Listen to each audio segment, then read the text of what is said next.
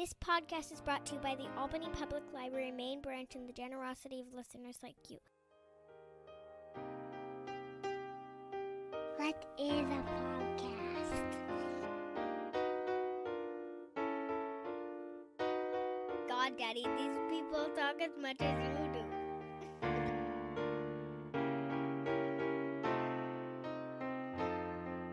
Razib Khan's Unsupervised Learning. Thanks for listening to the ungated version of the Unsupervised Learning podcast. If you want to read some essays on some of these topics, please check out razib.substack.com. Again, that's razib.substack.com. Thank you. You know that genetics plays a huge role in our health, and more people are using genetic testing to determine risk for diseases like cancer for themselves and their kids than ever before. So I want to tell you about Orchid. It's the only company that does whole genome testing for embryos, testing before your child is born. If you're doing IVF, this is a clear choice now because now you can reduce risk for thousands of single gene disorders, including heritable forms of autism, pediatric cancers, and birth defects. Check them out at orchidhealth.com. Hey, everybody. This is Razib Khan with the Unsupervised Learning Podcast. And I am here today with a very special guest. I am here with an author, cultural evolutionist. I think I would say evolutionist in general, Michael Muthukrishna. He's joining me from London, and he has a book, Theory of Everyone, The New Science of Who We Are, How We Got Here, and Where We're Going. I'm going to give a quick, heads up to the listeners here who are going to be reading the book, I hope which many of you will, that this is, it's a big book. The title is a big title, and it really does describe kind of like the book's scope and range. It's a quick read. So, I hope you guys check it out. But Michael, before we go on, talk about your affiliations and then work back a little bit to your biography in terms of your disciplinary background, but also maybe a little bit about your cultural background because, it's kind of interesting. You did put a lot of that stuff in there, and I didn't know any of it. And, I think it actually does inform and color some aspects of your work. I mean, look, our background always does inform our work in some ways, but some of it was actually kind of direct, I felt. So can you just get into that a little bit first? So I'm a professor at the London School of Economics in economic psychology, but I have affiliations in developmental economics at Stickard and in data science. I also wear a few other hats. So I'm the co-founder and the technical director of the Database of Religious History, which I think at this point is the largest quantitative database of history. And I'm also a board member at One Pencil, which is a philanthropic project that binds the research that we do with philanthropic work in education in Namibia and Angola and Bolivia. Sorry. Do you want me to? Yeah, you were asking. Just a really quick question, because is that the Turchin faction or the non-Turchin faction? That's a history we don't need to get into, but that is the non-Turchin faction. Okay, then go on. Sorry, now you just triggered me, so I had to ask. Yeah. I gotta have a podcast about that type of work at some point because I'm super interested in that actually too. But yeah. I mean, I'm sure Peter doesn't let me say this, but I mean, the project was born out of kind of disagreements between the two factions. But I was at the time a second-year grad student who is loosely involved, though someone involved in that split. Yeah. So you have all these affiliations, and your academic background and your academic work is quite multidisciplinary. You're associated with a lot. Sorry for finding, I forgot to mention one. So I'm also a CFI Israeli global scholar in the Boundaries Membership and Belonging group.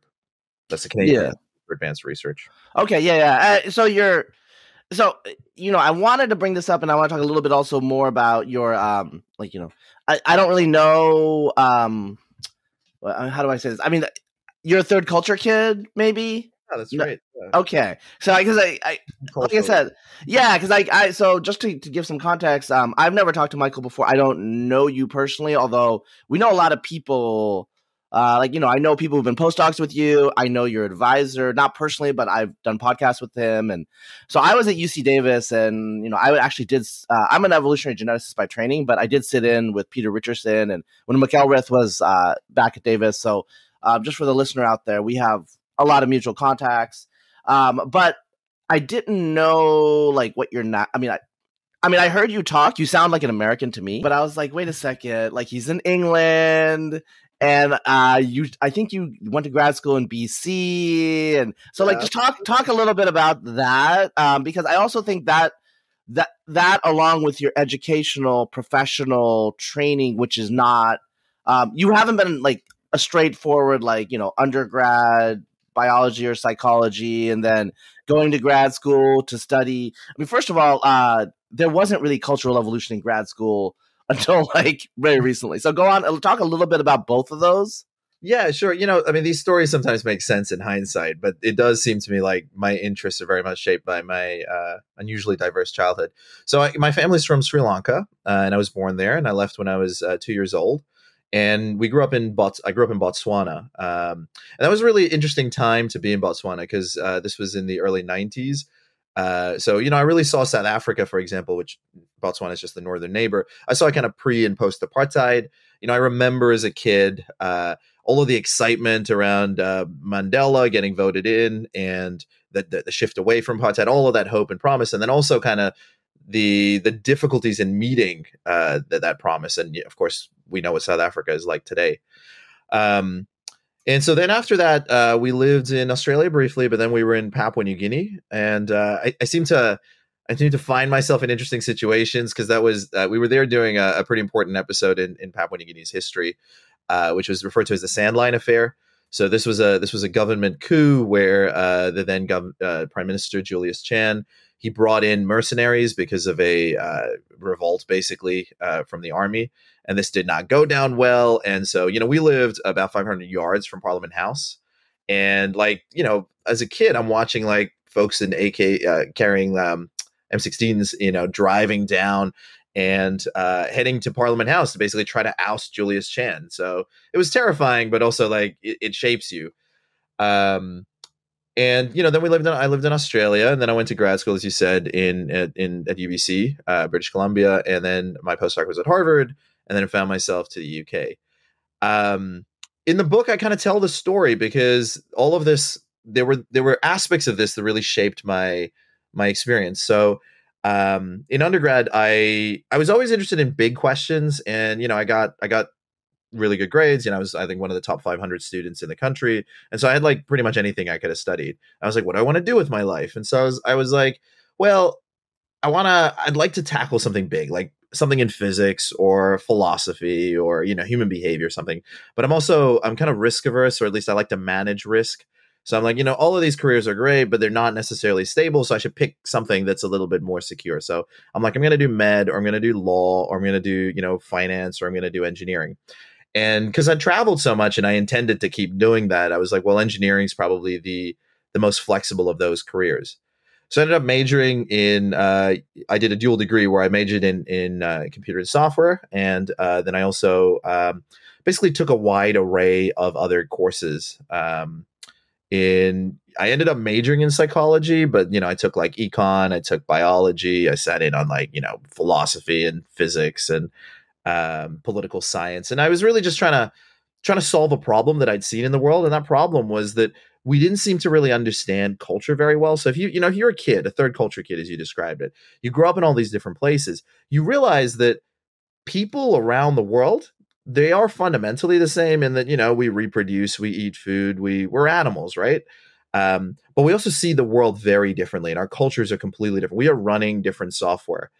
And, at the time, we left, Sri Lanka was in the middle of a civil war between two ethnicities that, to me, like as a kid, I didn't know there were different ethnicities, right? Like, I'm like, these are brown people and, they don't like each other. I'm not sure what this is about. And I mean, like, one hilarious story is like, I remember as a kid hearing that like a lot of wars were fought over oil. And, this was George H.W. Bush, that kind of time. And I was like, maybe this is what's going on here. I have noticed like some people seem to use oil in their hair more than the other group. So maybe this is what the fight is all about. It's ultimately about oil. And then I realized, these are like two groups that from the outside, and even to me, they seem like the same people, and they're at each other's throats, the Tamils and the Sinhalese. Why is that? And then, of course, being in Botswana, where you've got kind of South Africa, you've got all this ethnic conflict, and then you got Botswana that's like quite stable, very successful. What's happening there? And then New Guinea, where you have a place that looked like Australia in terms of its parliamentary institutions, but completely not achieving the kind of outcomes that Australia was, and massive amounts of tribalism where they have like Pidgin as a common language, but really, even my friends at school, like they speak very different languages. I think it's the most linguistically diverse place on earth. So yeah, you're trying to reconcile this. I can keep going. I can tell my life. No, it's so you are, the people you work with are often associated with as authors. Was Manvi Singh? Was he? Yeah, he was a grad student when I was a postdoc at Harvard. Yeah, and so he's been on this podcast, and they're often anthropologists. And as I was reading your book, I thought, whoa, he was already trained as an anthropologist before he was an adult. Yeah, right. I mean, that's what to say. I mean, you were literally in Papua New Guinea, where a lot of anthropologists go because of cultural diversity. So as a kid, I remember one of the pivotal moments, or like a real moment that I remember, was when I met the Bushmen, like the Kung San in the Kalahari. Like, we used to go camping in the Kalahari all the time, and often your car gets stuck. One time it was stuck like really bad. And so we, another car passed by. They tried to help us out. We're like, we're going to have to get some folks to like help lift this thing out.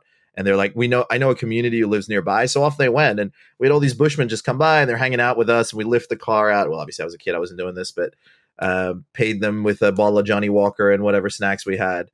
But just hanging out and realizing like, oh man, people around the world are very different. And if you live in one place, you just don't see that. And so much foreign policy, so much international relations, all of this is based on flawed premises, flawed assumptions about the world that are overlaid on other peoples who think very differently. Yeah. Let me I want to mention something really quickly. This is not part of the notes, so we'll get back into it. But actually, 2 days before we're recording this, a paper just came out. I think it's in Cell. It's titled "Reconstructing the Population History of Sinhalese, the Major Ethnic Group in Sri Lanka." Mm-hmm. So I've been waiting for a paper about Sri Lanka for a while, because we have Sri Lanka Tamil samples. They're part of the 1,000 genomes. A lot of listeners will know that. But we haven't had any Sinhalese samples forever. And so just so the listeners know, Sri Lanka is multi-ethnic. There's a lot of small ethnicities, which I'm not going to mention here, like the Moors and other things that are mentioned in the paper. But, what Michael's talking about, there's the Sinhalese, who speak an Indo-European language, Indo-Aryan language. They're most of the island. They're Buddhist, mostly. And then you have the Tamils of Sri Lanka, who've been there for a long time as well, the Sri Lanka Tamils, as opposed to the migrant group. So let's separate that out.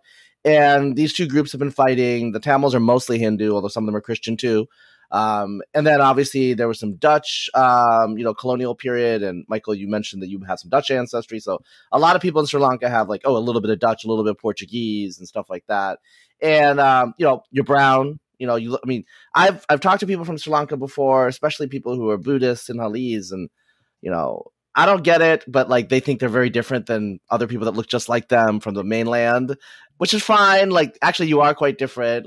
If you look at the vital stats, Sri Lanka is much more developed, candidly. Its HDI is much higher, even though people in Sri Lanka look just like people to the north on the mainland. The HDI is much different. It's obviously mostly a Buddhist island, Theravada Buddhist, and all that stuff. Okay.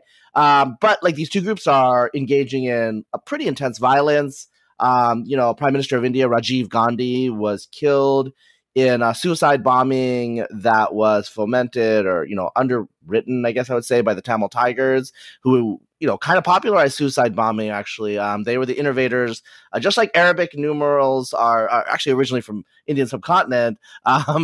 Suicide bombing was pioneered by Indian people before it was taken up by other populations, So there's some serious violence here. I don't want to get into the political issues, but you could say genocide. There was a recent civil war that ended with a lot of conflict. So these people look very similar to each other. So it must be a little confusing. And, on the mainland, there was a partition where Muslims and Hindus, if you guys want to look at the, some massive body counts, we're talking millions of people might have died in the late 1940s, and these are people, Pakistan-India border, on both sides of the border, there are people who look pretty much the same. They're ethnically Punjabi. On the other side, there's Bengal, where my family's from. Although there wasn't as much violence in 47 for various contingent reasons. Like you can watch the movie Gandhi to understand some of that.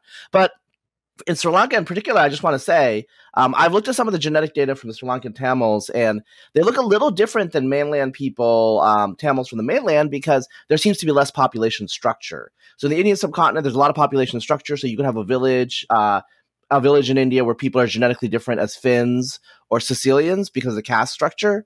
That doesn't seem as evident in Sri Lanka. From the tentative stuff I've seen today, this paper pretty much confirms it. There's actually very little genetic difference between the Sri Lanka Tamils and the Sinhalese. They're almost the same people. So there's been gene flow that's been recurrent and continuous for thousands of years, but they've maintained their distinctiveness because of their language and the religion. And actually, I think some of the kings of Kandy and the Highlands, like they were actually from Tamil dynasties, but they ended up becoming Buddhist and obviously promoting that Buddhist Sinhalese identity. So that's just something actually quite distinctive from the mainland, where there's a lot more population structure and you have these Jati Varna communities. And there is something like that in Sri Lanka, but cultural anthropologists will tell you that it's much more attenuated, and it's quite clear in the genetic data that's just come out right now. Also, a minor separate note. There's been arguments about the Sinhalese language and the Sinhalese people that supposedly came from North India originally, whether they were from the east towards Bengal or Odisha, or the west, Gujarat, or the Konkan coast.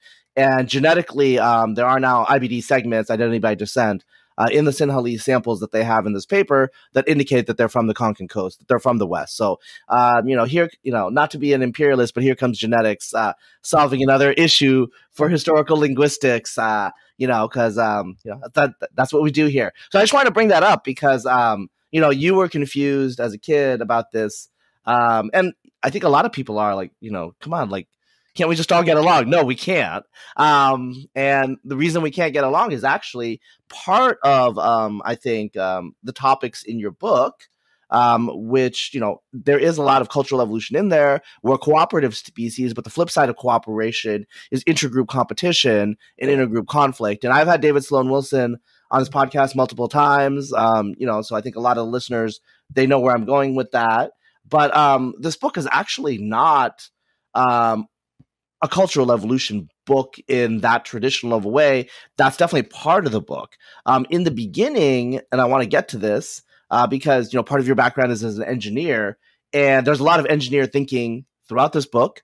And there are parts of it where I think this would not be written this way if it wasn't written by someone who was trained as an engineer to think in terms of trade-offs, inputs, outputs, do some like rough back of the envelope calculations as a matter of course.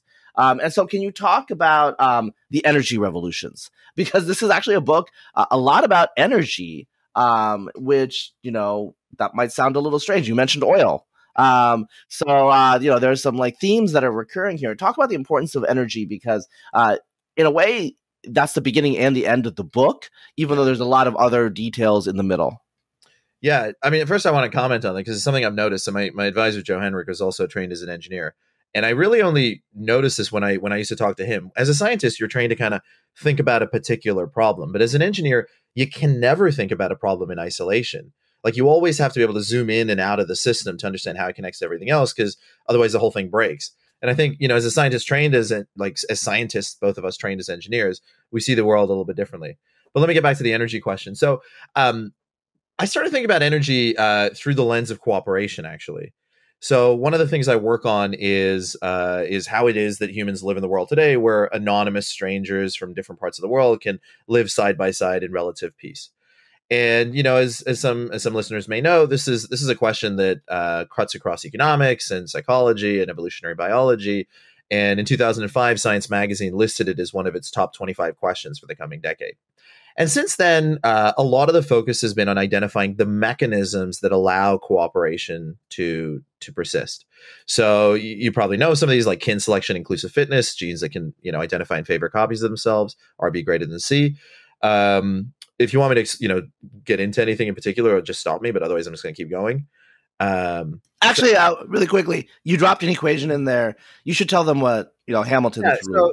So this is the E equals MC squared of evolutionary biology by Bill Hamilton, and the idea is that genes that can identify and favor copies of themselves, where the relatedness between individuals times the benefit is greater than the cost to the individual, will persist. So for this reason, a lion will come in and kill all the cubs of the previous lion, like kick them out, take the mate, but they won't kill their own cubs. So across the animal kingdom, we see this kind of favoritism of family. Let's put it that way. Love of family. Of course, that limits cooperation to related individuals. Now, you can get a little further through reciprocal altruism, direct reciprocity, peer punishment, call it what you want. You scratch my back, I scratch yours, but likewise, an eye for an eye, a tooth for a tooth. So you might not like all the people you interact with your office, but you're gonna swap favors because you're gonna see them again. You have repeated encounters, you swap favors, and that's a kind of cooperation. But again, it's among people who know each other and regularly interact. And then, so you can get a little further through indirect reciprocity that the rest of us call reputation, which is, I don't know who Razib is, but, I know he hangs around mutual people. And so via that reputation, I'm like, okay, I'll go on Razib's show. That sounds good. That's reputation still exists. And, this is foreshadowing some of the stuff in the book, but not only does it still exist, but it was the dominant form of cooperation for a long time. If you've ever watched Vikings, it's like, I do this for my name. Then getting beyond that, if you ask one of my economist colleagues, you say, what is it that allows countries today to succeed? They'll say it's institutions. It's not that we're reputationally punishing each other left, right, and center or going after it directly. We pay our taxes to a government, a judiciary, a police force, and that's what does it for us. Problem solved, it seemed, right? So one of my contributions to this literature was to say, hang on a second. All right. You've got all these mechanisms, and the lower forms are more stable and found across the animal kingdom, but they all exist at the same time. Plus, if you've lived in these kinds of places around the world, you know that institutions, the same institutions, like why is Australia so much wealthier and more successful than Papua New Guinea, despite both having Westminster parliamentary system institutions, right? Why is Botswana more successful than South Africa? Like, why? And so the reason, as I explained, is that those lower scales of cooperation undermine the higher scales under many conditions. And we call this corruption. So, when a president gives a job to his son, organizes some deal, we're like, oh, yo, that's nepotism. But it's also inclusive fitness or kin selection undermining institutions. If a person gives a job to a friend or a friend of a friend, we're like, oh, that's cronyism. But equally, it's direct or indirect reciprocity undermining our meritocracy. Fine. So now we're in this new situation. We're like, all right, so the lower scales are undermining the higher scales. Then how the hell are we getting to the higher scales? Like, why is it that some places actually are successful? So as I kind of was looking at the math, working through these models, I was like, hang on. Whenever we build these game theoretic models, we intentionally create a trade-off. But it's also quite possible, and it's true, that there is no trade-off in many things that we do. There are win-wins to be had. Sometimes when I collaborate on a paper or build a company with someone else, I can go further together with this person. I can do more than I would on my own. So why is that? Well, the rewards, and what matters are the rewards and how easy, what the probability of getting those rewards are. All right, let's zoom to the present day. In the present day, we live in, let's take the last couple of hundred years since the Industrial Revolution, the most peaceful and prosperous time. By any metric you look at of progress, size of polities, child survival rates, wealth, whatever you want. There was a massive takeoff after the Industrial Revolution that, as Ian Morris puts it, makes a mockery of everything that came before, like the Black Death, the Scientific Revolution, the Renaissance. These are blips. They didn't touch any of these, relative to what happened after the Industrial Revolution. So the argument that I make, or the only thing that could really have done this, and if you look across the history of life, you'll see this too, is energy. So what happens is there's a key metric in the energy sciences called the energy return on energy investment, or energy return on investment, EROI, right? So this is the amount of energy it takes to get some amount of energy back. It's another term for it, or you might call it just excess energy. And excess energy is what we cooperate for. It's what we're competing over. That is what ultimately, we want. So what happened was that during the Industrial Revolution, there was a bunch of stored sunlight in the ground in the form of coal and oil and natural gas. And, the cheap and available coal in Britain meant that they could, with new technologies, industrialize.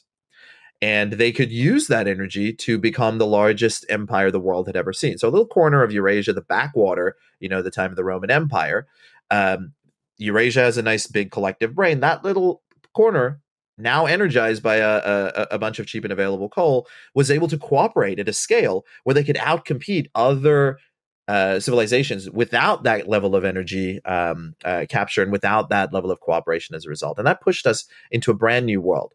And so if you look at, so we've built some models on this since then. And if you look, basically the level of cooperation that is attainable is the level at which the returns per individual, per person, per cell, whatever, is higher than it would be in a smaller group or a large group. So if we're in a market where I can, we're trying, physicists, they don't want to have thousands of people to do physics. It would be better to win a Nobel Prize all by yourself. But if you want a large Hadron Collider, you're going to have to do this with thousands of others. If you want to start a business, if you could do it all by yourself and keep all the equity to yourself, you would do it. But you can't. So you got to work with some other people. You got to get some VCs involved. You got to, align with you have to cooperate, in other words, but only if the reward per founder, per employee, per whatever, is larger than it would be in a smaller or larger group. And evolution is how we find this, right? Like companies with too many employees go bust, too few, they don't succeed, they fail, right?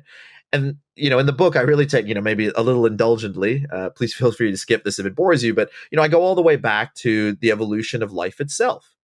This is exactly what happened. So at the very beginning, you had the moon sloshing the warmed waters, across the land and back and forth. And, probably I suspect like an RNA world hypothesis, you had self-replicators that eventually become life, right? And early life is reliant on the energy of the sun and, maybe volcanic heat or something like that. But over time, first you get efficiencies in how you use that energy. So you get innovations in that kind of efficiency. And eventually you get proto-photosynthesis turning into proper photosynthesis, where the sunlight, the photosynthetic process results in little chemical batteries, little chemical sugars, ATP. And this means that there's a new thing that evolution can exploit. So new larger organisms they don't have to just worry about taking energy directly from the sun. They can eat other organisms, right? And again, it's constrained by the amount of excess energy that's available. So again, this is a pattern that it applies to cells and societies. It applies to bacteria and businesses. And there have been clear revolutions in the history of our species that have pushed us forward. And each one of them was an energy revolution. So the first of those was like fire, right? The most compelling evidence for cultural evolution in my mind is the fact that we have a bunch of physiological changes that require us to eat cooked food and reveal that we had cooked food. And we don't have any genes for making fire. It's not in our, we can't, if you just take a kid out and was like, here, go make a fire. They can't do it. And it's hard. Even once you're taught, it's kind of a hard thing to do. But our jaws are too short. Our jaws are too weak, and our guts are too short for anything other than cooked food. So fire was an energy technology that allowed us to pre-digest food, process it in a way that made all of those calories more bioavailable to us. It was the first energy technology, and it's the energy technology that led to a larger brain, and probably larger groups too. The next energy revolution was a solar technology, not a chemical technology like fire, but a solar technology. And that was agriculture. So we had we constantly, instead of like walking around trying to find grain or, hunting animals, we started to look after animals and breed them. And we started to plant grain and harness the energy of the sun to do it more efficiently. And this allowed us to vastly increase the size of our societies, pushing hunter-gatherers to the margins where they still live, and eventually lay the foundations for the beginning of cities, increasing our collective brain. And then finally, the last major energy revolution was another chemical revolution, which was the Industrial Revolution. And I suppose the one after that, following the Industrial Revolution, was the next green agricultural revolution, where we, through the Haber-Bosch process, started to synthesize fertilizer through natural gas and the nitrogen in the air, creating ammonia. Yeah, and I want to emphasize here. You alluded to it very quickly. You actually talk about stuff before humans. It's actually kind of like a global. I mean, in a way, this is a global history. Yeah. Right. So, I mean, you allude to like fermentation and then respiration. And so, everyone out there, and I think this is going to be a substantial number of people that took biochemistry or something like that, or at least intro biology. As you guys know, there's like dark processes like fermentation, which they can work without oxygen. And fermentation is super important because, alcohol and all that stuff. But they're way, way less efficient than respiration. But the issue with respiration is it needs oxygen. Mm-hmm. which, as you note in your book, was originally a dangerous byproduct. Yeah. Of photosynthesis of cyanobacteria. Yeah. Yeah, that's right. So it led to the first, mass extinction, the Great Oxygenation Event. And people forget, like, oxygen is corrosive, right? It's what creates rust and turns your fruit brown, like bananas and apples brown. So one of the big things in the book, it's a very modest title, a theory of everyone. And alongside that are 4 laws of life. So these are not, they're not like Newtonian laws or something. They are like lenses to view the world. But there's 4 things that apply across multiple scales. And they are the law of energy, that, this is what life is ultimately, competing over and trying to capture. And it's what constrains the size of organisms and societies and so on. The law of innovations and efficiency. So this is the efficiency with which you can use that energy. And then the law of cooperation. So, the scale at which you cooperate, trying to find new mechanisms that allow you to cooperate as, for example, as an organism like you are less a single organism and more of an Amazon rainforest, an entire ecosystem.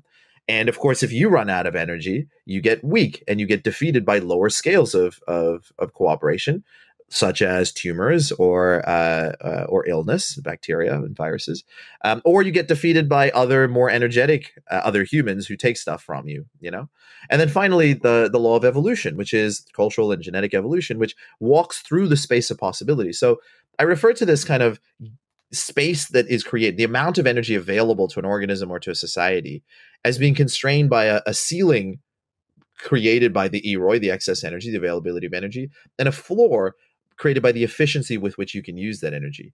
And all activity happens in the space of the possible. And one of the key messages in the book is that the Industrial Revolution shoved that ceiling so high. And, every economics, for example, came a lot later. And so a lot of the focus has been on improving efficiency, forgetting that there was a ceiling at all. And that ceiling is slowly coming down.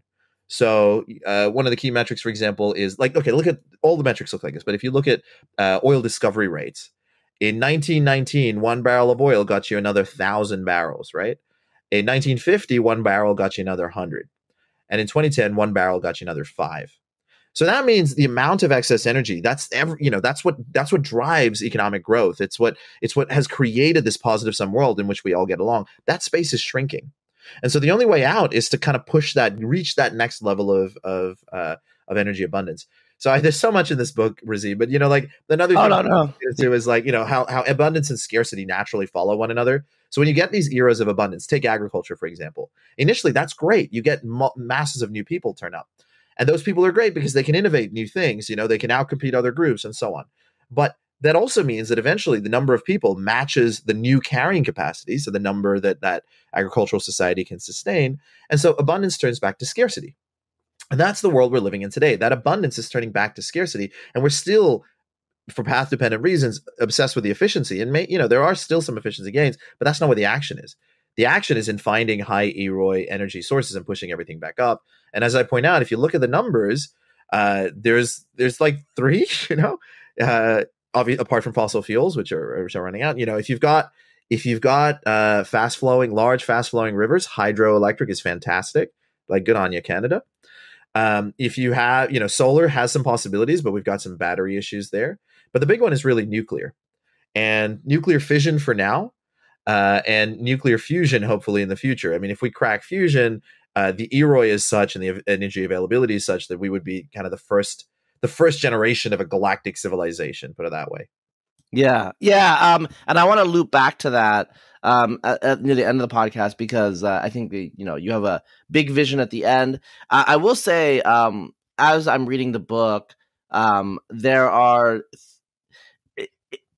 the world is in a way, the world is interconnected and unitary.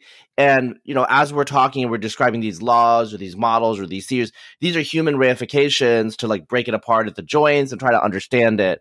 So you're talking about the EROI and this energy stuff. You mentioned economists. There's thinking like an engineer, and then there's thinking like an economist. Like a lot of what you just said, we can rephrase in economical terms like diminishing marginal returns and inputs like land and resources and stuff like that. In terms of increasing productivity versus doing Smithian gains in efficiency. Very similar processes that are with a slightly different lens. And then there's also thinking like an evolutionist. So we kind of gloss a little bit over, but the earlier part of the book, like you allude to endosymbiogenesis. I mean, that's how we have mitochondria, which is like unleashing the energy, which is actually cooperation between some sort different unicellular organisms that became multicellular organisms that became us. And so a lot of these processes are, these dynamics are recurring over time, over the history of life on Earth. And I do want to say really quickly about cooperation. And this is how I know you, your work through this whole cultural evolution field. And, the question of altruism, you talked about William Hamilton, Bill Hamilton, and, Ulrika Sturgestrahl has a really great biography of him, by the way, if anyone wants to read that, and also read his collected works. But in any case, that was, he developed the idea of inclusive fitness, which was also kin selection for Maynard Smith. But, the issue here is like, why do we have altruism, quote unquote altruism? And then, if you read The Selfish Gene and some of the, other works, you're just like, okay, yeah, maybe there's some of this works like reciprocal altruism. A lot of the earlier models from say 50 to 60 years ago, there was something lacking there. And yet the reality is we have the civilization. This isn't a war of all against all. We're not hyper rational in terms of, if you lose your wallet in a lot of places, but not everywhere, it will be returned. And so the variation there is culture. And so, from the cultural evolutionist perspective, culture is part of the story here, the dual inheritance model, which you just alluded to and we'll get to. Yeah. And I also want to say here, there's multi-level selection theories, which are basically like, they lace your whole field. I mean, in a way, your field's built on that. So the level of selection here is at like group or societies. And, you were talking about, okay, like if you could get the gains yourself as an individual, you would. But the reality is sometimes you have to be a group. And so, I can just say, actually, I wear another hat, as like listeners know, like, I'm an officer at a company where I'm a founder. And, we have a burn rate. And, for most companies that aren't like capital intensive, the burn rate is mostly salaries. And so, you're always sensitive to your head count. But, you need to hire good people to actually have your company do something that can bring in more revenue. And so the ultimate goal is obviously to maximize your wealth by increasing, the money you're bringing in through revenue, but you have to spend money to make money. And it's always this balancing act that you're racing against. So it's the exact same dynamic. So as you're talking, I'm thinking, yeah, like, I mean, if you're a founder who has equity, you want to minimize your headcount to as small as possible, but you have to make it as large as necessary to actually get the gains that you want. And, at some point, I do have to say, and this is outside the purview of this conversation, but, at some point, I think we all know that people overshoot, companies overshoot, like Google, like all the tech companies overshot during the pandemic, and they had to have some of these companies, those were the first layoffs they really ever had.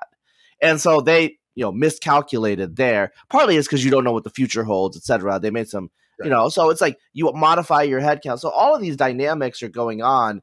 And it's really fascinating. That's why the book is interesting, but it's also really complicated. And this is why I think you had to like talk about so many different things to try to get at the same question. Yeah.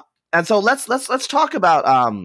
So you mentioned inclusive fitness. So for example, the American listeners out there will know about the Hunter Biden saga. That's inclusive fitness. That's what you can tell your friends now. Why does Big Joe let Hunter get away with so much? Well, you know what? Big Joe has an inclusive fitness. You calculate the number of grandchildren, you divide by 1/4, et cetera, and you get the estimate there. On the other hand, Hunter has a child out of wedlock that he's not involved in. And there's all sorts of issues of how the grandparents treat this child. Well, that's not explained by inclusive fitness. That child is as related, expected value at least, as the other children who are legitimate, quote unquote, children. Well, legitimate and illegitimate, that is a cultural distinction, right? And so, in Game of Thrones, I'm not going to spoil anything. Jon Snow is as much of a son of Ned Stark as his other sons, but obviously he's treated quite differently. and that's a cultural issue. That's not a biological issue. So there's other levels of selection going on, and I want you to talk about dual inheritance theory because I think that this is important. That's kind of like the center of the book. You start in a big macro planetary scale, and you kind of do. I mean, let's be candid. You kind of end in a galactic scale. But in the middle of the book, we're scaled to human societies, which is not thinking small, but it is actually thinking small on the scale of your book. But let's talk about dual inheritance theory and cooperation, multi-level selection, and cultural variation. Yeah. And you study a lot of things. We can say you study culture, but when people say you study culture, they'll often think, okay, so he, figures out like stuff about like classical music, that's when they think culture. But we're talking about culture in a very, very different way. And I want you to talk about that so that the listeners can understand.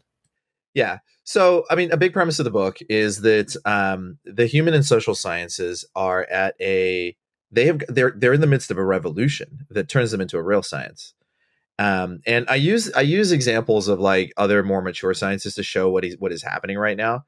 So, like physics, for example, like we used to think like, Thor is banging his hammer and capricious gods are creating world events and the weather or whatever. And then, Newton and Maxwell and Einstein and other people like that come along and they write down a bunch of equations. And now the weather is still kind of difficult to predict, but we understand how it works. Like it wasn't Thor, it wasn't capricious gods. And as a result of that, we can also develop technologies, right? Like we can land a spacecraft on an asteroid thanks to those laws. Now, although Newton is a bright guy, he's trying to turn lead into gold, right? He's an alchemist. And that's because he doesn't have a periodic table. So for a long time, like the chemical world is confusing and chaotic too, right? Like you mix like an acid with a metal and you've got gas giving off, like what's going on there? And gunpowder seems to explode and maybe we can turn lead into gold. I don't know. But then once you have a periodic table, alchemy becomes chemistry. And you're like, oh, that thing that Newton was trying to do, that makes no sense. But oh, absolutely, we can figure out like protein folding and stuff like that. And then you can develop a whole bunch of technologies. Like you can turn crude oil into medicines and plastics and, and all of the other products. Same thing happened in biology. Like it was very chaotic and confusing why some animals laid eggs and others had live births. And the peacock has a giant elaborate tail and the peahen is a drab brown. Why? Who knows, right? And then Darwin comes along and then later the modern synthesis with Wright and Fisher and so on. And it becomes a real science, like we have math, we have equations. Ecologies are still difficult to predict, but at least we now know the rules by which they evolve, they change, they work. So that is what has happened in the human and social sciences. Like at the moment, the human and social sciences are alchemy. Like they're a mess. Like like what's going on in Silicon Valley seems unrelated to inflation, seems unrelated to mating behavior, seems unrelated to innovation. Like all of these things. Like why are some countries more successful than others? Why is there crime in some places? Like what is education, intelligence? All these things seem disconnected, but they're actually all related to each other, only if you have an overarching theoretical framework. And that theoretical framework is what you said, right? We call it different names, dual inheritance theory. So the idea is that humans are a new kind of animal, not so much because our brains are bigger than other animals, they are, but because those upgrades allowed us to run a bunch of software that was socially acquired.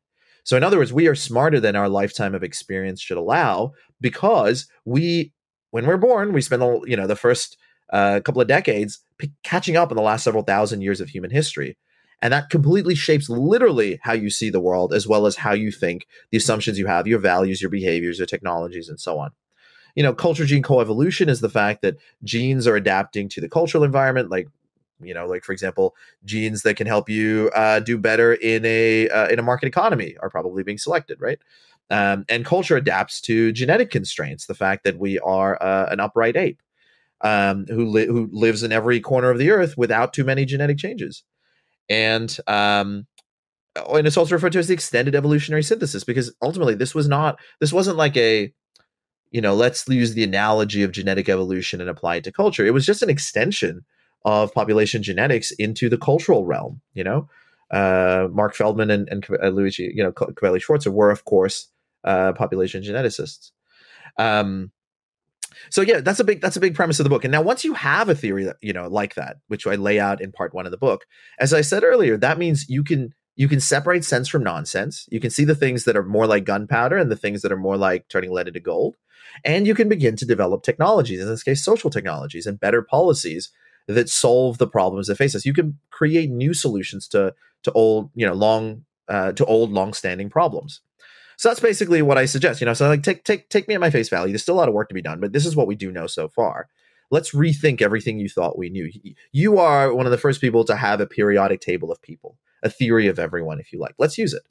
Yeah. I mean, in a way, okay. One thing is the listeners, if you follow the footnotes in the book, if you follow, there's a lot of different fields you could go into. So Michael just dropped a bunch of words, a lot of conceptual density. This book has a lot of conceptual density. That's what I'm going to put out there, right? So now we've moved from Eroy to endosymbiogenesis, inclusive fitness, and now like cultural evolution and evolution as like a theory of the social sciences. Actually, this whole idea of psychology, in particular in the social sciences, not having a theory. I think economics would say that they have theories, but that's a separate issue. But yeah, that's a separate issue. But I don't want, and then there's a whole because we're humans. There are actually disciplinary turf wars and conflicts about the theories. I mean, again, it's these recurrent dynamics. Like, why are the Tamils and Sinhalese fighting? Okay, why are economists and evolutionary biologists yelling at each other? Right. So, you cannot. You think you can escape these dynamics? You can never escape the dynamics. It's the same tribalism. Exactly right. We fundamentally compete with each other, but then we also cooperate, and we cooperate to compete. That it's the same thing. I mean, so one thing I should mention, I didn't mention this at the beginning because I don't want to talk too much about the biography, but I was working. I was an engineer. I was working on smart home technologies. I had great job offers and interviews and stuff with big companies. But I was like, is this what I want to do with my life? Do I just want to make a bunch of money and die? And I was like, that doesn't seem. I'm going to die one day. I want to. It's like we were talking about before. Before the interview. What matters is I want to do something meaningful. People are divided on purpose and pleasure, and I'm a big purpose guy, right? So when I decided I wanted to try to tackle some of these problems, and I felt like culture was at the center of this, and I had encountered some work in engineering called control theory, which is the math of feedback loops, and this was a big insight to me, and I was like, this seems is what's missing from psychology and a science of culture. I didn't know much about anthropology at the time. I thought anthropologists were people who wrote travel diaries in the field or something. So I was like, I did not know anything about that. And so I was just looking for people studying culture. And I felt like if we could understand the psychological basis of culture and overlay that onto a kind of control theory framework, we could build up a science of norms and therefore a science of institutions and culture. And so, by chance, as I explained the story in the book, but by chance I ran into a book by Mark Schaller on the psychological foundations of culture. And Mark put me in touch with Steve Heine and Aaron Zion and in particular, Joe Henrich. And Joe, of course, had been already working on this kind of stuff. But again, I never had any intention of being an academic. That wasn't, I was like, I'm going to go work for the World Bank or I'm going to work for one of these big NGOs. But then I realized that's not really a good path to do this. But even so, because I wasn't trying to get a job and I was very happy to go back to being an engineer, I thought of myself as this kind of undisciplined or non-disciplinary researcher. I was just looking for tools to help me answer the question. So I took grad level courses in obviously in evolutionary biology and in economics and data science. And, at Harvard, I was in human evolutionary biology. And I was really, I don't see the disciplinary divides. I've got questions and I just need answers, and I'll take the tools from wherever I find them to answer those questions. And I think the book reflects that. And I hope I did a good job trying to explain these different fields. But also, I think this is also why some of the insights that come out of the book are missed because of the whole problem of the blind men and the elephant, right? Each discipline is I'm feeling the trunk. And have you heard the phrase? The edge of one discipline and another begins is what you consider signal and what you consider noise. No, I haven't. Yeah, that's interesting. Yeah. And so, for a lot of people, they're like, I'm focusing on the trunk. The rest of that is noise to me. And another person's like, no, it's what matters here is the body. No, it's the legs, it's the tail. And so they think it's the world looks like a snake, or it looks like a tree, or it looks like a wall, or it looks like a rope, depending on what they're touching. But only if you step back and you see how the pieces fit together, that's when you see the elephant in the room, right? And as a result of that, I think my hope is that once you read the book, like once you see that tapestry, you can't unsee it. Like it's hard to get to somewhere, but once it's explained to you, then you're like, oh, I see, and the book is written so that particularly the field of human behavior is, I would say, untrustworthy. We've had some big high profile fraud cases, a bunch of just poor scientific practices. And so I really stay away from like, you should believe this because this study said so. And I lean more on, here's the studies, but let me explain to you how it connects and how you can check it against your own life, and then what you can do with it to double check it. Yeah, let me, we have a little time, so I just want to, since you bring that up, there's a new podcast, the Studies Say, with Stuart Ritchie. I think you know Stuart. Yeah, Stuart's a friend of mine too. And Tom Shivers, and everyone should check it out, listen to it. It's part of the cognitive toolkit. We need to be more skeptical, especially in the age of Google. We need to have a little bit more epistemological hygiene. You can find a study that says anything, really. So how do we figure this out? It's a whole thing. As you're talking and you were talking about inclusive fitness and, you want to make a difference in the world. I want to make a difference in the world. I mean, that's why I do a startup, because how are we going to change things and stuff like that? But real talk, I just want to be rich and famous. No. So, there's different ways, there's stories we tell ourselves. Academics will tell certain stories of, you want to increase your H index because you want to make a difference. Actually, you want to increase your H index because, everyone wants the bigger H index, and so I was actually recently rereading. It's been a long time. The Iliad, the Lattimore translation, and as most of the listeners know, Achilles is given a choice: a long life or a short and brutal one, and he chose the short one. And why did he choose it? Because everlasting glory. He wanted fame, and that's how Gilgamesh found was the only way to get immortality. So I think this is actually in a way an illustration of dual inheritance theory, because if Achilles wanted to have maximize his inclusive fitness, he would have stayed at Skyros. And lived as long as Nestor and had many sons. As it is, the only son I think we know of is Neoptolemus. He probably had other sons though. But anyway, from the dual inheritance perspective, people, in particular men, to be candid, I think, want to be the big guy and have glory and have your name last. Your name, literally your name. My last name's Khan. And so I think Genghis Khan managed to do both, which is very exceptional, right? He got his inclusive fitness out there and the cultural influence. And so this is kind of looming over, I think, a lot of human behavior where, we're not maximizing our short-term, so yes, evolution is always, obviously it's kind of a tautology, we're maximizing our fitness, but how we get there differs. And, we've stepped into kind of a box that's pushed us in a direction that's really strange. Eroy is part of it. We've tapped energy. How do we tap energy? Well, we cooperated. Why do we cooperate? Well, there's a whole story that goes into that. And you were talking about, disciplinary boundaries. So in the middle of the book, you kind of transgress some boundaries going between like psychology, anthropology, cultural evolution, evolutionary psychology, cognitive science, behavior genetics. And I want to talk a little bit about that. And I think if I'm going to remember, there's a couple of things I will say that I will remember from this, but one of the things I will remember is, and I kind of know a little bit about this, but you illustrated very, very starkly. We are actually more ape-like than apes. Talk about that experiment, because that's, I think that's something that'll shock people.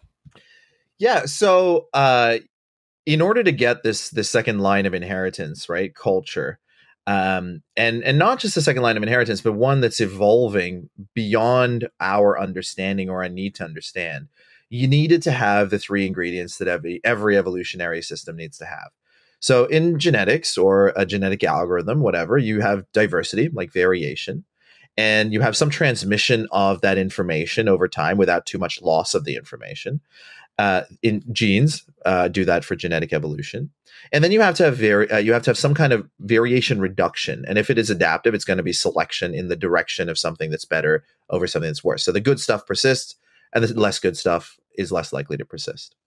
So cultural evolution works like this too, right? Like diversity is easy. People do all kinds of things for all kinds of different reasons. There are personality differences between us, different access to information, different motivations, incentives, whatever. There's all kinds of reasons why people do stuff. The magic of cultural evolution is in the transmission and in the selection. So the transmission is what you're referring to here, and that is that humans copy things without really understanding.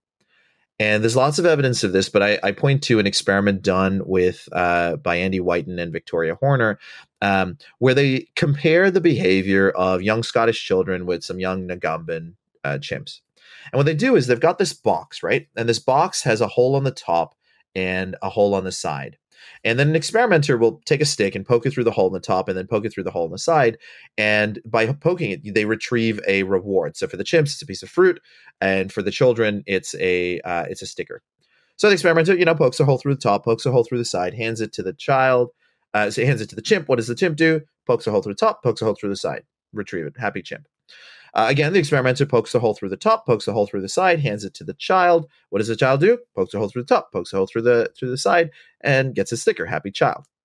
Now, in the key variation, the box is now identical, but it's transparent. It's not, it's not a black box. It's a transparent box, and you can see that first action of poking a stick through the top, it doesn't do anything. There's like a floor or a ceiling. All of the retrieval is just in that side hole, right? But again, the experimenter, takes a stick and pokes a hole through the top, pokes a hole through the side. Now you hand it to the chimp. Now, if you've ever, watched a chimp doing a working memory task or scrolling Instagram, chimps are smart, man. And so what does the chimp do? He ignores that top action, goes straight to just poking the hole through the side and retrieving its reward. But again, with the child, the experimenter pokes a hole through the top, pokes a hole through the side, hands it to the child. What does the child do? Pokes a hole through the top, pokes a hole through the side. The child apes better than an ape does. It copies exactly what's going on. Now, later experiments reveal that, children will do this when there's uncertainty. Like they don't know why the adult is doing it, but they assume that the previous generation, now they're learning selectively, right? They're not learning at random. So they're more likely to copy adults. They're more likely to copy adults who other people are copying, who are successful, whatever. They've got all these social learning strategies. But the point is they copy without understanding. And so you have a head full of recipes, a head full of ways of thinking that you've never really questioned, that are the secret to your success. You're building on the previous generation, and you just need to tweak and adapt based on that. Some of that stuff might be wrong. Some of that stuff might be right, but it's still in there. So, for example, some of it's you brush your teeth probably twice a day. Why? If I ask you, well, you'll say something about, I don't know, plaque or, tartar. If I ask you more about that, it's like, well, how does that form or whatever? It's like, I don't know. Has it happened to you? It's like, sometimes, I guess. But it's because your dentist told you to do that. And in actual fact, it takes about 48 hours, I think, for the bacteria to lay down. So you could brush your teeth if you did it really well once every 2 days and you'd be okay. But you don't have any of that causal modeling. And you have actually what's called the illusion of explanatory depth, which shields you from it. That is that you have an illusion that you understand the world better than you do. And that causes you not to question these things, right? Like if my book, think about, even epistemic things. Like if my book was like, the reason that everything happens, the reason that the world the reason the right wing is rising and everything seems like it's more difficult for our children is because of evil spirits. You'd be like, I know what section I'm going to put this book into, right? Now, it's not because you've checked all the evidence for evil spirits. You live in a society that goes, that's not what's going on. Energy, that's plausible, right? Take aliens. You lived for a long time in a society where aliens were definitely off the charts. And then the people that seemed like they knew what they were talking about were suddenly talking about UFOs and aliens like it was a real thing.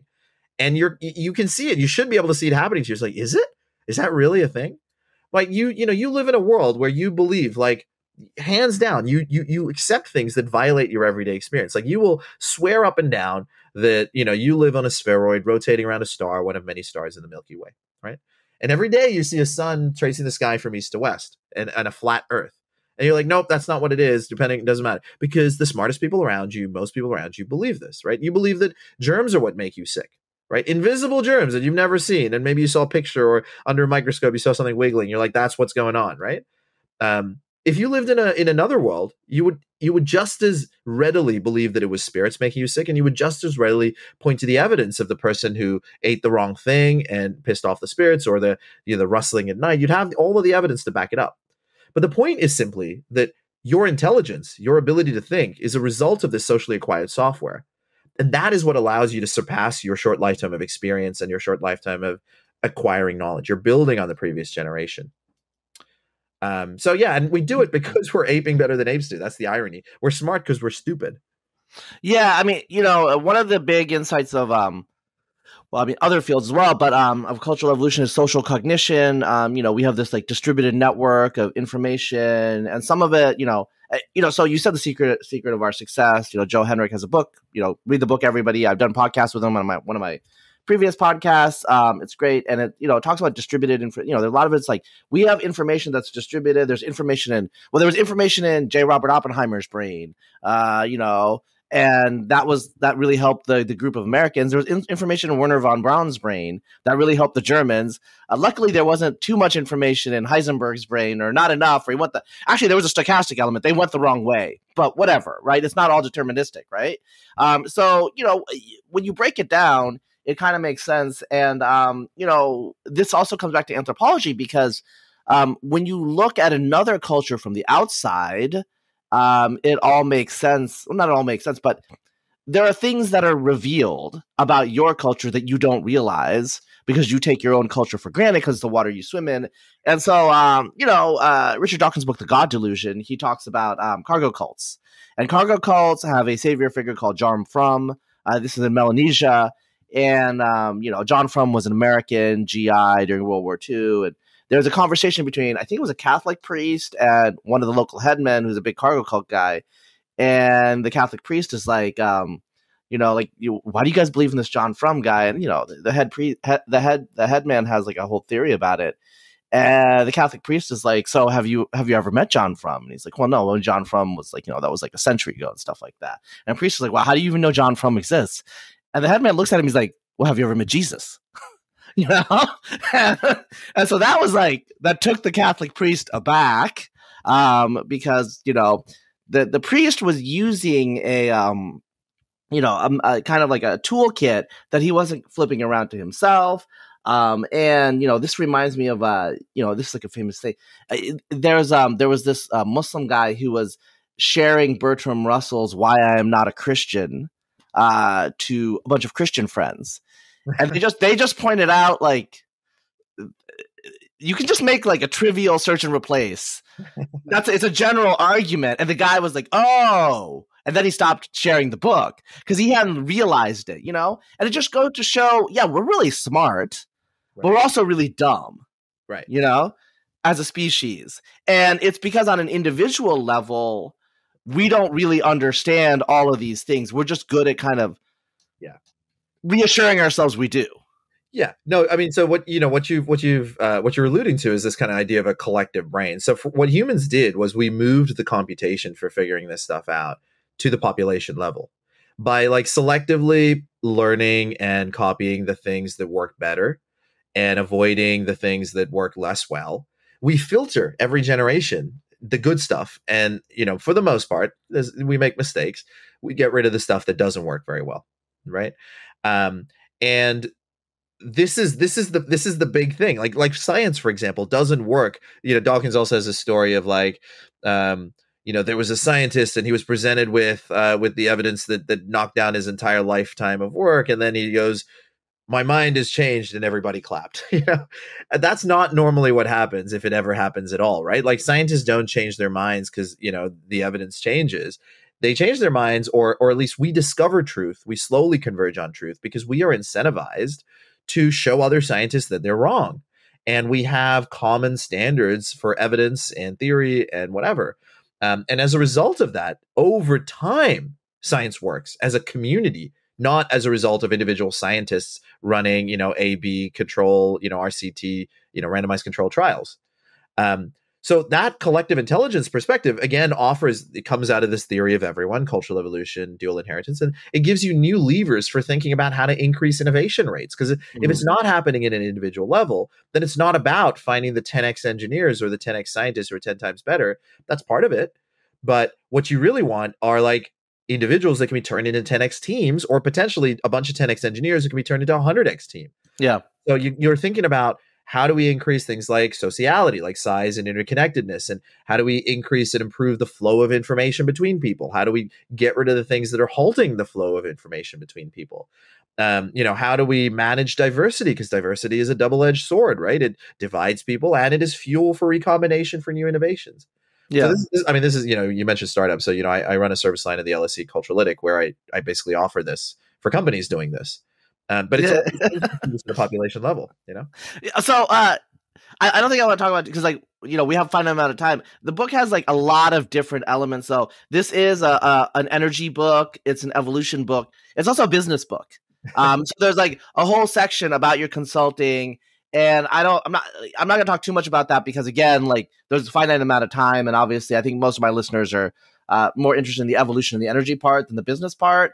But, industrial psychology, that's a whole field, and you want to optimize. And, if you're in business, if you're in a firm, you're trying to maximize some things. But I want to talk about, we've been talking about cooperation, increasing complexity, and all that stuff. But one of I'm not sure if my first, but the first paper on cultural evolution I read was actually Joe Henrich's paper about Tasmanians. And I actually got to this paper because I read Richard Klein's book on the origin of modern humans and the punctuated equilibrium, origin of culture and language and all this. And I don't want to say I don't believe in punctuated equilibrium. I'm skeptical of it. Anyway, so I was like, could culture like emerge like in such a punctuated fashion? And then I stumbled on the Tasmanians, who had a very simple culture. But we pretty much know that they were, we know they were modern humans, and we know they're descended from the out of Africa migration 60,000 years ago. But their culture was quite primitive, to the point where, European physical anthropologists were like, are these archaic humans? Are they primitive, like an offshoot of Homo that's not Homo sapiens? All these questions. We know that that's not true, but the reason that they came to those inferences is because the way they lived was considerably more primitive than, say, the Aboriginals of the mainland. And can you talk about why they were so primitive? Yeah. So, just to reemphasize that, they, rather than boats, they were kind of pushing rafts through the water. They would rub fat on their bodies to stay warm. They'd lost some fire making abilities. Like it was bad. And what was interesting is it wasn't just that they had a less sophisticated technological toolkit than their cousins on the mainland, but also than their own ancestors. And this was a big part of, the big part of it. And this was actually my first paper was experimentally demonstrating how this happens. So as you rightly said, so Henrich has this model, and there's really two models out there to explain what was going on. One model is a cultural drift model. So the idea is simply like when a population shrinks, you lose stuff. Like just by chance, in the same way that you lose genes if you're a small population and you've got one person with blue eyes or something, and you keep losing the blue-eyed people. Eventually, there's no blue eyes left, right? In the same way, if you have a small population and 3 people know how to make a fire, and by chance 3 of them die or over a couple of generations, then you lose that ability. Joe's explanation was slightly different. He said, well, actually, learning is lossy. That is, remember, the light of knowledge has to be passed on. Like we have to teach the fire making skills and the computers and the spacecrafts and everything to every successive generation.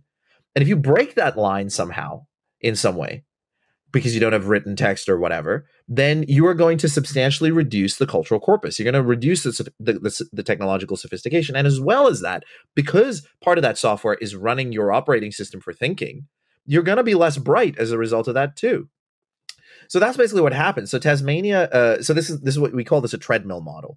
And the basic idea is that if learning is lossy, it means that a particular population size can sustain a particular level of cultural complexity in the absence of other things, as I said, like writing, that where generation by generation, you can reliably have at least one other person to replace each person carrying each different skill each generation. So it's not things are lost at random. It's that things that are more complex that need to be transmitted are more likely to be lost and so on.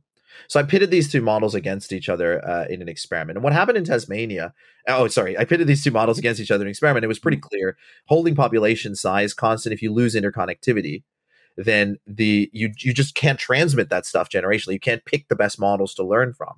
And that's what happened with the Tasmanians. When they got cut off with rising sea levels from the Australian mainland, they didn't have a sufficiently large population to sustain their toolkit, their cultural complexity. And so they began to lose it generation by generation. Yeah. Yeah, so let me like bring some interdisciplinary, like I'm gonna talk, like this is like, it's just, I think there's a lot of great ideas in the book. This is something people need to think about. We are modern people here. Like, we're using magic to talk over flat screens across many time zones with magical spirits and stuff like that. And I was recently on a flying ship that somehow, so it's like we live in a world of wonders and a world of miracles. And, I have a supercomputer in my pocket when I was a kid. I have like more computing power than the world when I was born. All of these things, that have happened. And so we imagine, and like we have like shale oil and all this stuff, nuclear, and we'll talk about that in the end of the podcast. I want to get to that, nuclear especially. So I think we have like a Whiggish view of like increased complexity and stuff. And we forget in the past stuff, from an economist perspective, endogenous growth theory, productivity growth was much slower. We lived in a Malthusian world, a Malthusian trap. You've talked about that in the book too. And, people thought that there were, great ages in the past, golden ages. And, as a kid, I was like, that's weird because, the past always sucks, compared to the present. But that's actually a very recent thing. The ancients weren't wrong. They were actually correct. Sometimes the past was better. If you read The Human Web, one of John McNeill's last books, the historian, the macro historian, he talks about the Eurasian web, a network of cultural centers that increased redundancy over time. So there was a collapse at the end of the Bronze Age, which caused like a massive rupture. Okay, and it turns out that what the Greeks recorded in their mythology was a recollection of the citadel culture of the late Bronze Age. And there are some arguments that the early polises in the early Iron Age were actually smaller than the citadels because basically the economic system that required the forging of bronze had to be larger scale than iron. So in some ways, early Iron Age Greece was a smaller scale society, even though they're advanced in other ways. So, they remember these times where there were these Vonaxes, these kings, that they didn't have in the early Iron Age. Okay, so they had a gold age, now they're in an Iron Age. And then there was a collapse, actually, in the 4th, 5th century of the Greco-Roman world, and there was a dark age. And for a while, it was fashionable to say, oh, well, there really wasn't a dark age. And I love Brown's work on late antiquity, and it's great.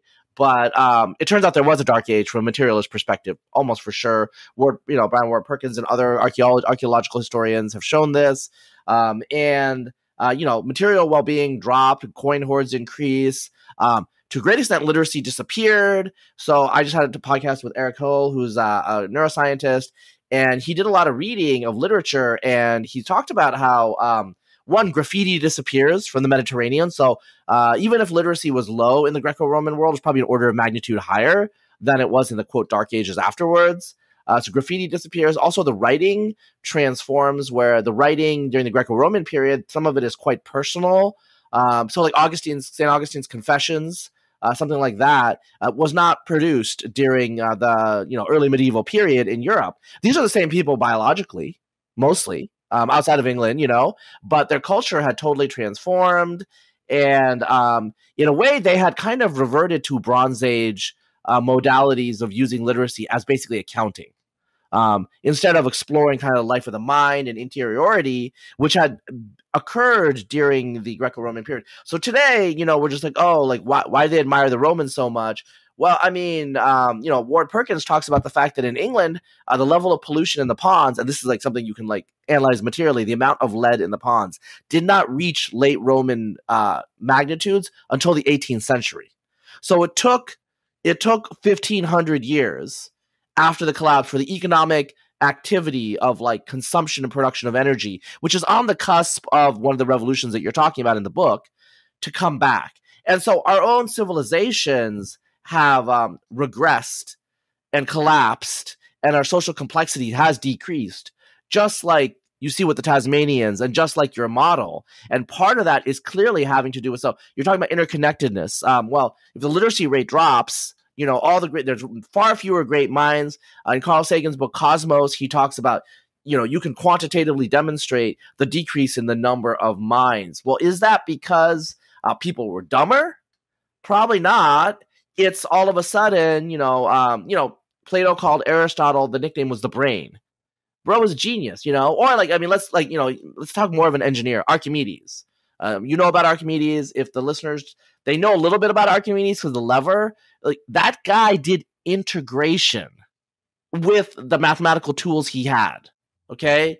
Like if Archimedes was alive in the 17th century, I'm going to be guaranteeing that he's going to be arguing with Newton and Leibniz. Okay?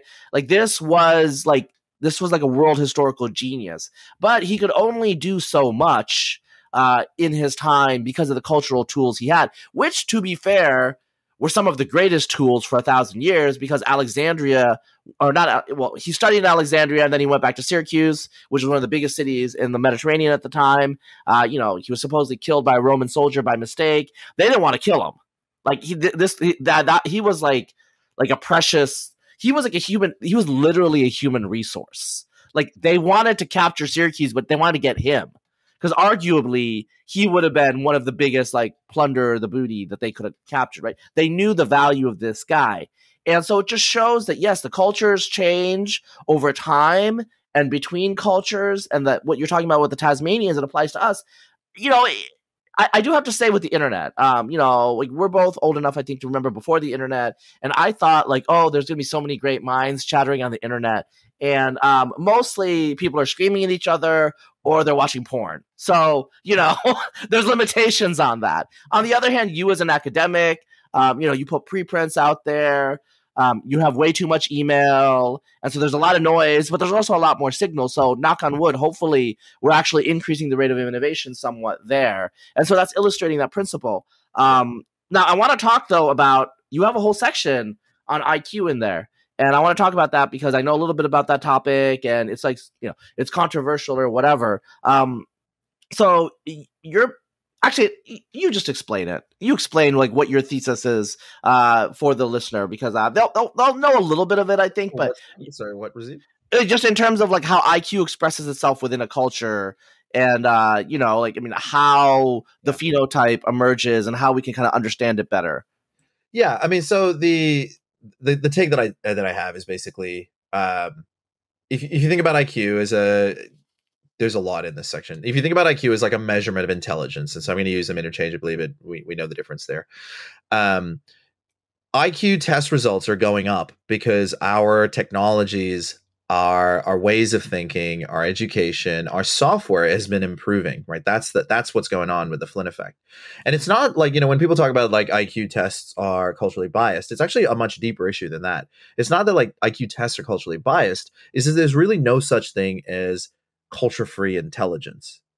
So you can see this if you look at a few, like for example, numeracy. Some societies today, and certainly our ancestors, counted like 1, 2, 3, and then many, right? They didn't have a full-blown number system, but eventually we got there. We got natural numbers above 1, and we did it with a metaphor that we then represented in our brains. So some of those metaphors were like stones. So, calculus, think calcium, limestone. Some of it's like stones pressed into clay. So like notches, or body parts. So we use the decimal system, which is an awful system because it doesn't translate well to binary. But that's because we have 10 fingers, and other societies count on the 12 phalanges, each of the finger bones with their thumb, and, others count on different body parts. That's great for numbers above 1.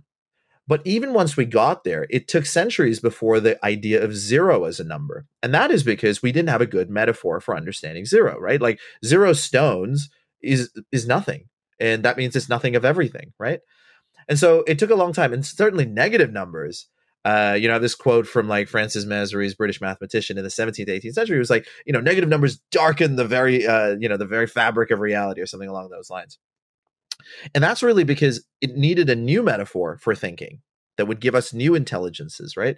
And that was the number line. So we moved from objects to position. And this allowed 0 to become obvious, and also the negative numbers. And then so obvious that we could begin teaching it to children. And of course, once you can count, you can do all kinds of calculations that you couldn't do with just your fingers. Now, you might think that just by measuring things out there in the world, you'll get some insight into intelligence or something. But it's not true, because we all live in a bubble, right? Not like East Coast elites and, academics in ivory towers. I mean, we all live in a bubble where everyone went through education, through school, which is a primary means by which we download a cultural package onto the next generation as efficiently as possible to try to avoid the Tasmanian problem. And by the way, this is also, I think this is how we also mess things up and enter the new dark ages, because we're messing up with our schools. But there is a section in the book on that. But if you look at this kind of transmission that's taking place, all of experimental psychology, obviously IQ tests and everything, emerges long after the advent of school and truancy laws that meant that everybody got this baseline of knowledge. And all of that stuff has now become instinctual to the point where we think all humans have these abilities. So take reading, the Stroop test is what really reveals this, right? Like the Stroop test, you've got color words like red, blue, orange, whatever, and they're either matched to the color, like the ink text is the same, or it's a different color. So like red written in blue ink. And you get somebody to say the color of the text and don't read it, right? And people struggle to do this. So if you imagine like a psychologist from Venus, the anthropologist from Mars, the psychologist from Venus, turns up and starts measuring humans, just taking a data-based approach, not a theory-based, no theory of everyone or anything. They'd be like, all right, so humans have, a fundamental innate ability to read, but they don't have any innate ability, color perception. At the very least, it gets overridden. And you would be mistaken. And we are mistaken the same way about many other aspects of our intelligence. So the ability to reason is another example, right? So I talk about some work that we have. So we replicate some research that was done by the psychologist Alexander Lurie in the 1920s in Uzbekistan. So he wants to understand how education is changing cognition. And he goes out there and he does all kinds of tests, including like if P then Q reasoning. So he says something like, he actually uses this very question. He says, where it snows, the bears are white. In Novaya Zemlya, it snows. What color are the bears? Educated Uzbeks, white. If I ask you, white. If I ask my 6-year-old, white. The people who hadn't received education were like, I think brown. I've seen a brown bear once. I don't know. It's like, what? Let me just repeat the question to you. I don't understand what you're not getting about this. So it's obviously not that humans can't do this. Like by the way, we replicate the same thing in Namibia and Angola with a much cleaner natural experiment than what Lurie had access to. But the point is that like these are proclivities and entire new cultural abilities created by software upgrades, new apps running in our head that give us brand new abilities, new ways of thinking. Now, that is not to deny like that there are individual, like there are genetic differences between people. There are like Terry Taos of the world, John von Neumann's of the world. It's not even to, it's not to deny the role of nutrition or the role of lead in your water, like a problem that we have here in the UK. It's not to deny, pollution or your prenatal environment, whether your mother was drinking and smoking while you were, while she was carrying you. It's not to deny any of those other things. Those are all important for developing good hardware.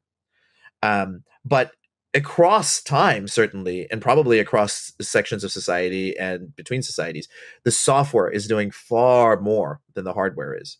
Another way to think about this is like, if you want to understand pivot tables in Excel, or you want to understand like, ChatGPT, it is in the CPU and the GPU, but that's actually not in the CPU or the GPU. Like studying the brain isn't going to give that to you. Sure. Software. And so you have to think about how it's written and what software people are running. Yeah, so I mean, I think I'm gonna, I think you bring up a very interesting. Well, I mean, so obviously, intelligence is a quantitative trait.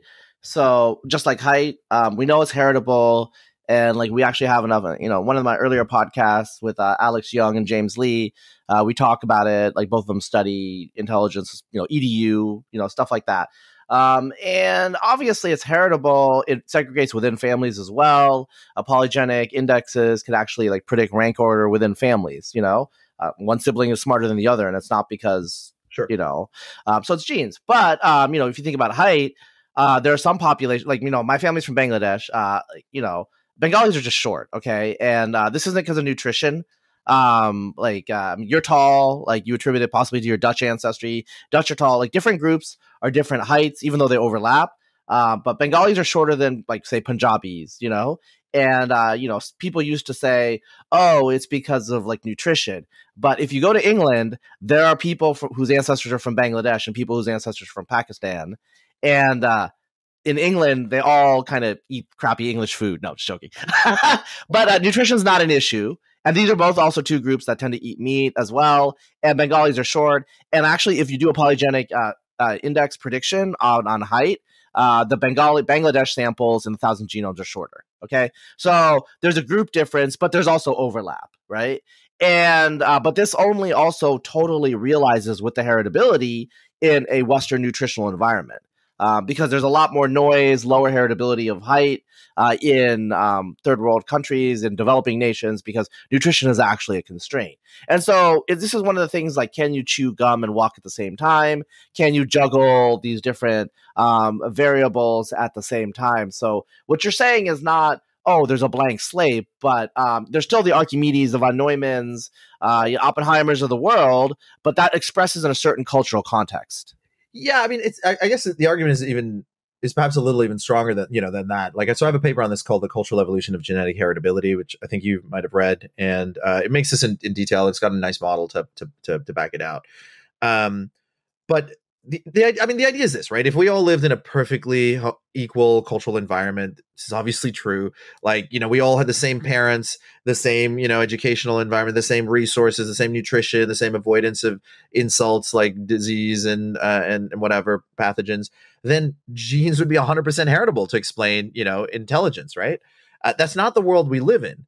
And what's more, it's not clear. Like, so take someone like Newton. It's not clear.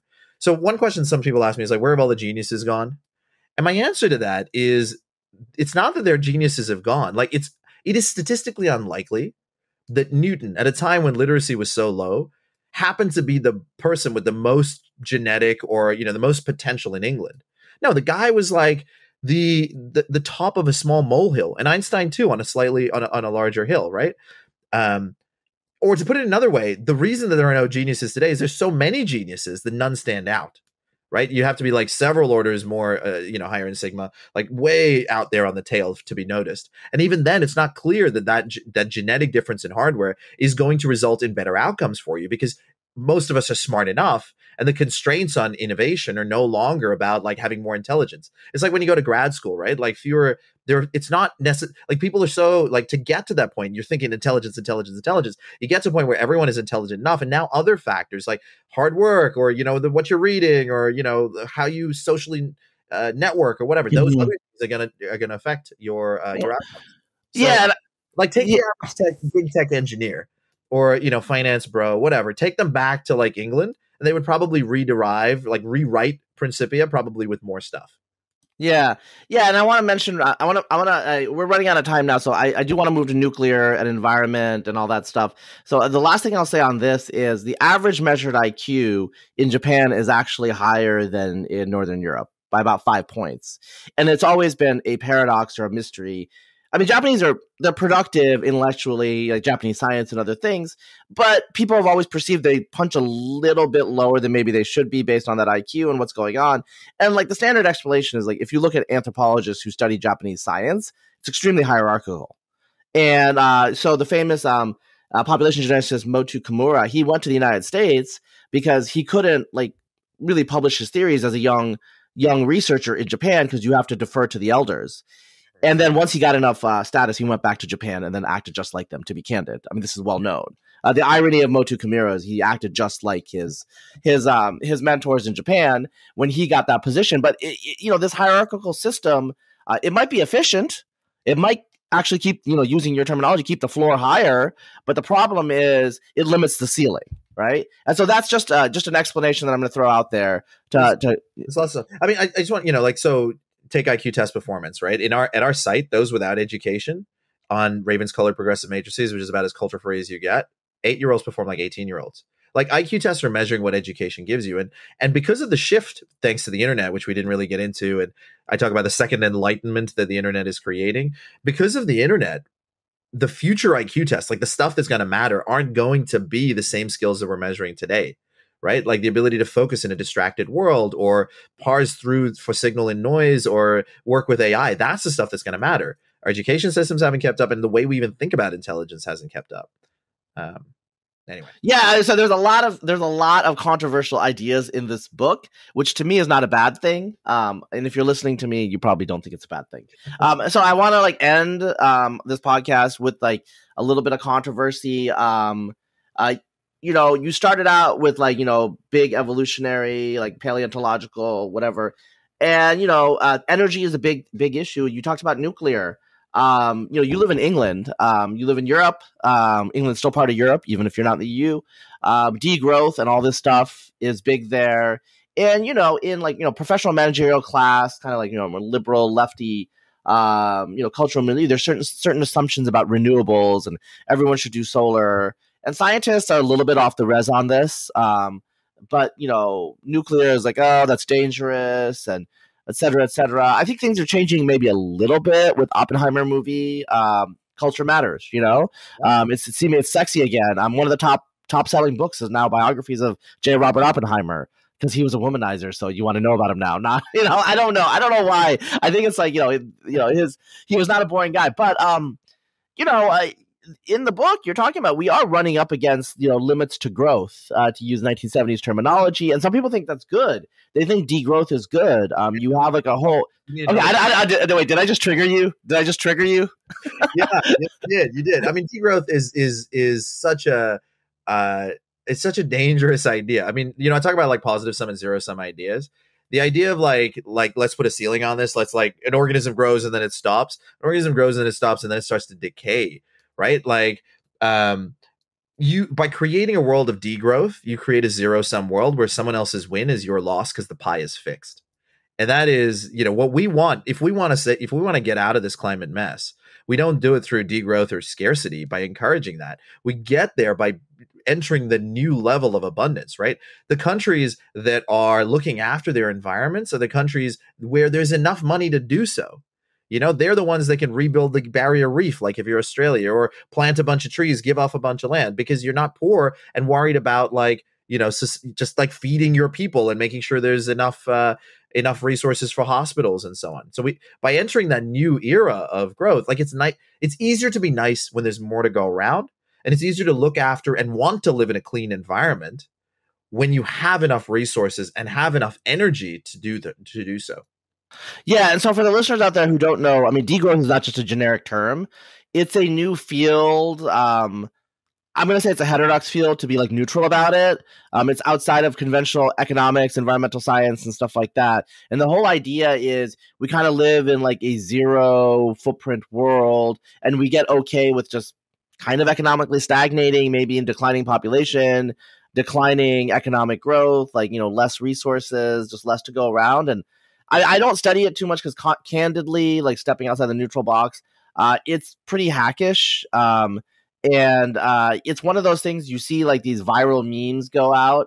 And like anyone who knows economic history knows that chart is just a lie. Like I see that all the time with degrowth. I'm just like, all right, like, no, I'm not going to comment on this because it's a lie. Like, it's like the whole field. I mean, I'm being like really polemical here, but like the whole field is like a lie. It's like lie after lie after lie. It's like cargo cult science. It's not real. Anyway, but like, you really promote nuclear. And one of the things I have to say is you also promote, to be controversial. It's like, okay, nuclear kind of seems anti-left, but you also promote world government, which, Well, I don't promote world government. Oh, well, I mean, but you bring up world. I mean, there's an implication there that we need to coordinate on the global scale. Yeah, but you can coordinate without like governance. I mean, a big part of what I advocate for is this like distributed, radically decentralized approach. So it's the opposite of world government, in fact. The approach, for example.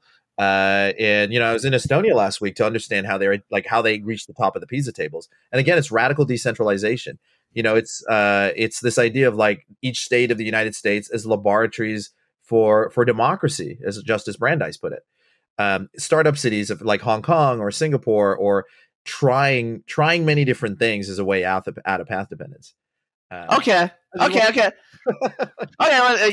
I connected the dots there inappropriately, obviously. Maybe I read a little too fast at the end. I'm just like, where's this going? But yeah, I mean, so, we have a coordination problem, right? And how do we get out of that coordination problem?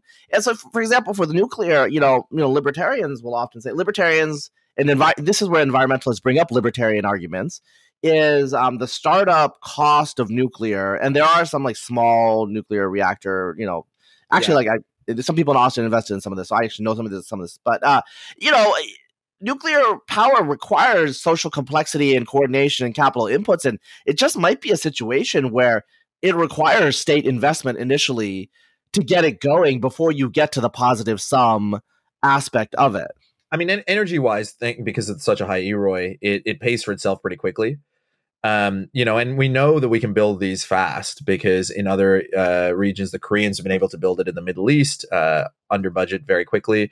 The Chinese have like 228 reactors in deployment. And as you mentioned, you've got small modular reactors, the SMRs, and micro reactors. So you've got reactors, the size of a couple of football fields, all the way down to reactors the size of a shipping container or a car. And we've used these for a long time. That's what's running, nuclear submarines and aircraft carriers, right? These are established technologies that will already get us where we need to go, and more investment in that area. So what I basically say, if you look at the technologies available to us, the ones that have the numbers are like better harnessing of the fusion reactor in the sky via solar, if we can solve the batteries solution, and nuclear in the interim for base load and for a variety of other reasons. Now there are issues with that I get into the book, and hint, it's not like the nuclear waste. It's more to do with things like diffusion of these technologies.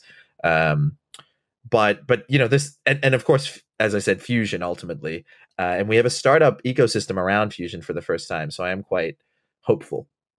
Yeah, I mean, we have decades to go, maybe, but that's how it works. I mean, things happen really slowly until they happen really fast. I think as we're ending with I'll let you.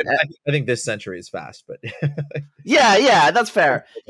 I mean, so I feel like in some ways, the end of the book. I mean, we could be a galactic species or our civilization, even if we're not embodied. I mean, I have a note in here, transhumanism. I don't really want to get into that now because we're running out of time. But I mean, I think in some ways, this book has a huge window, like a huge horizon, and it's about an idea of increased complexity, of innovation, technology, kind of a big picture, optimistic vision. I feel, which hopefully you'll have a lot of sales in America. We're an optimistic country. This is the kind of stuff we like, and that's what I got at the end of the book. I mean, what would you say to that?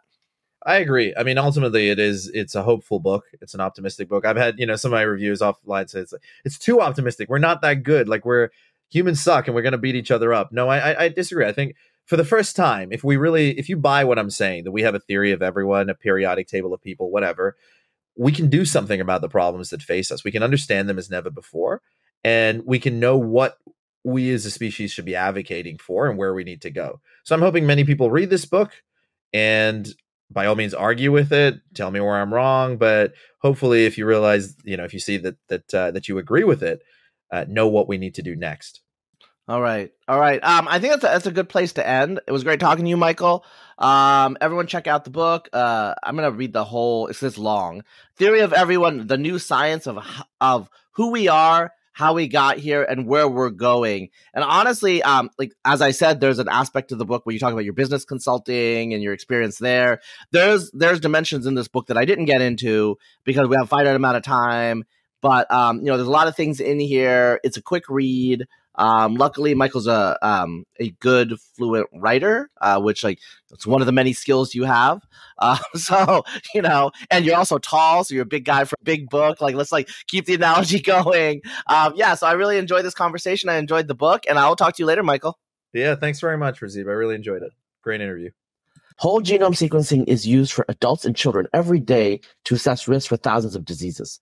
Orchid, a genetics company led by scientists from Stanford, is able to do this for IVF embryos. Now, instead of waiting for a diagnosis, parents can assess if their embryos have genetic variants known to cause severe conditions before their child's even born. No other tests can detect these issues so thoroughly or so early. So check them out at orchidhealth.com.